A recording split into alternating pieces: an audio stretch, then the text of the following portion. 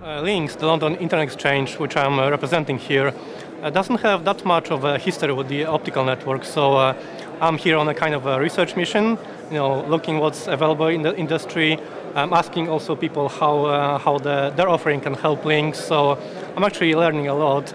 And this looks like a proper networking conference. You've got all the vendors that matter in the area here. So I had a few very interesting conversations already, and I'm planning to have a few more as well today and tomorrow. But I'm enjoying the conference, and it's definitely taught me a lot on the optical network, so I'm getting a lot of it. I'm planning to bring it to London as well, share the knowledge with my colleagues at Links. We do 100 gig right now. We have 100 gig deployed on the edge, so our customers connect by 100 gig. But we don't have it in the core network yet. We're actually planning to do 100 gig deployment on the core LAN this summer, so this is a part of my talk tomorrow as well. So we'll be doing 12 by 100 on our core. So we're not starting with the 100 gig link, we're already going deep. So I think this is going to be more and more important for us. We're thinking about how to get the 100 gig outside of our data center.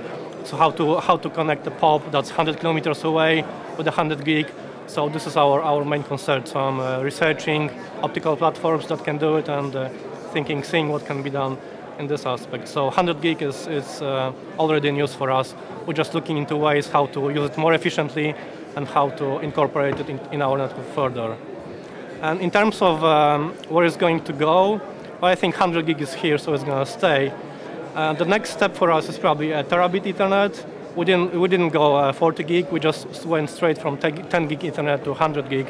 So we're thinking of doing the same for a terabit. So we're looking into a platform that can do 100 gig for us today and that we can upgrade to a terabit in the future, because this is where we think it's going.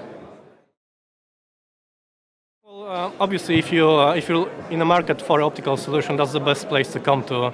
I don't know of any other conferences in Europe that focus on the optical subjects alone, so I think that's the place to come.